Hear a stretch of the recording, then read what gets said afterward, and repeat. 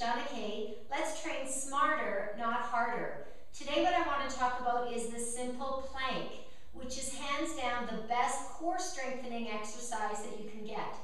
But there's a right way to do it, and there's an even better way to do it so that it's a full body exercise.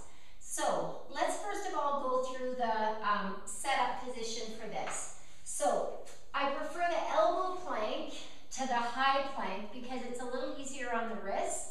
And so the key is to keep the shoulders right over top of the elbows when we get into that position. So we want shoulder right over top of elbow. Now, we're wanting to engage through the back, through the core, through the quads, through the glutes. We can engage everything to make it a full body workout. So let's start with the toes up. So we're in a plank position where the shoulders are right over top of the elbows, ears are right in line with the shoulders. You want your feet about hip width apart. Now the first thing you're going to do is you're going to tighten the quads. Think about pulling the kneecaps up into the hips. And now you're going to squeeze the glutes. And now you're going to actively pull the elbows down to the hips.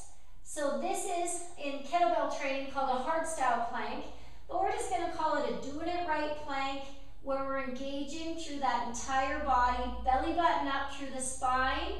Now, the common errors in the plank that you're going to see is that the elbows, shoulders are not on top, stacked on top of the elbows. Then the hips are going to come a bit higher. So we want to pull those shoulders over, drop the hips, and squeeze the glutes. So if you're engaging through the glutes, you can't have the butt up. Now, as people get tired, they tend to do this, especially if they lift the head. So you're going to be feeling, they're going to feel through the lower back. So you want to have shoulder, you want everything in line between the shoulders, hips, knees, ankles, right from the ears, in fact.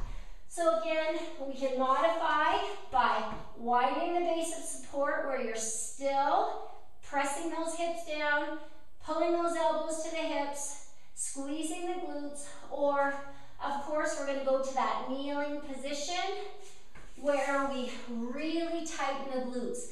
When you tighten the glutes, it presses the hips down. You can't have that mountain with the butt. That is the doing it right plank. Check your position.